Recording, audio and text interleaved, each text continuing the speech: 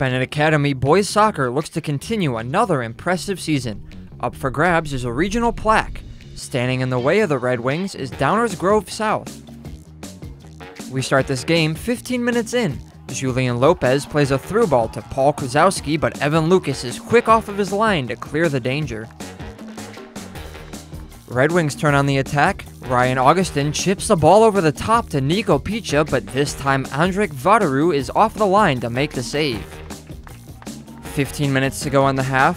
Augustyn picks the ball up, beats his defender with a couple of step-overs, and finishes off the play with a goal. What a run by the senior to open up the scoring. Benet looking to double the lead. It's Augustyn from distance, but this time his curling effort is pushed out of bounds by Vidaurri. Benet goes into halftime with a 1-0 lead. 13 minutes into the second half, and Benet has the first good look. Brayden Fagbemi has a shot from distance, but it's soaked up by Andrik Vidaurri. Mustangs still looking for the equalizer. Jorge Alcantara whips it across to Daniel Smazil, but his half volley is saved by Drew Connell.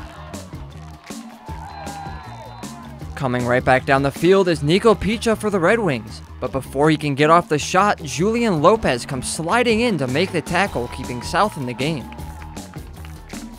Downers Grove South looking for one last chance in the dying seconds. Jorge Alcantara's header is put into a dangerous area, but Drew Connell is there to claim the loose ball. With that, time expires. Benet Academy wins the regional championship over Downers Grove South by a score of 1-0. The Red Wings move on to the sectional semifinals against Morton. Overwhelmed. I think that in that moment where I scored the goal, it's just like an overcoming of emotion. It's just like, wow, that just happened.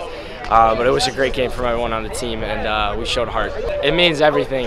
Playing with these guys, scoring for them, and working for them is really special, especially my senior year. Getting to play with all of them is just amazing. I mean, we wanted it. We just wanted it. We felt electric out there. Got a little out of hand, so we've been in this situation so many times before.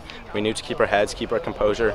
You know, refs giving out yellows all over the place, so we know, keep our heads on our shoulders and get the job done.